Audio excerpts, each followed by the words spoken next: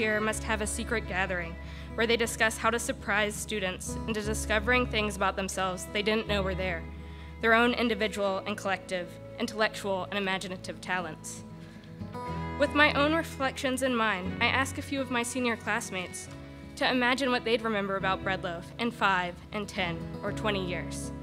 Marco Rodarte said, "This place of mountains where I have met a handful of classmates and professors who through their examples helped me learn some more about what it means and what it takes to care for and care about others. To be more unabashed about what my interests are and why." Laura Benton from Kentucky says, "Bread Loaf empowered me to be this crazy person, this crazy version of myself that I hadn't met yet. I will remember that my capacity to hold stories within me is limitless." So I want to send you off today with some thoughts about effort. I want to send you down the mountain thinking about the sacred act of trying, the capacity to persist, and even more specifically for us at Bread Loaf on the Mountain, the capacity to persist in making meaning. And leaving here with your degree, you are rising to meet the world's yearning for increase. Many of you will meet that yearning by teaching, and that alone is an extraordinary act.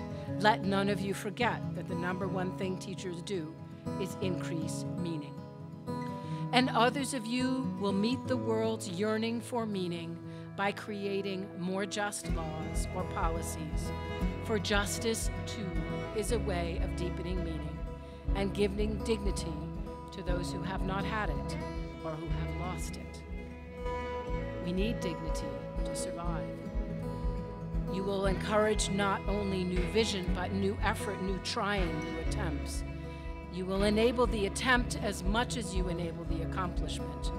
You will make trying harder one of the most joyful things one can do. In this, you are harvesting light where you can find it. In this, you are Bread Loaf people.